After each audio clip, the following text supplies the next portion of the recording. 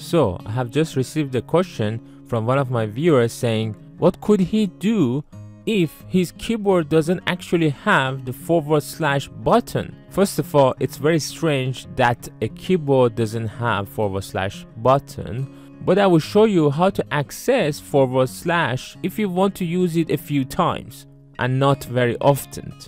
For that, go to the start here, click there, and just type in keyboard. And then as soon as you do that, your best match should be on-screen keyboard. This app is installed on Windows by default. So if you click on it, you can see the / the backward slash, and then if you click anywhere and then type / it types it for you.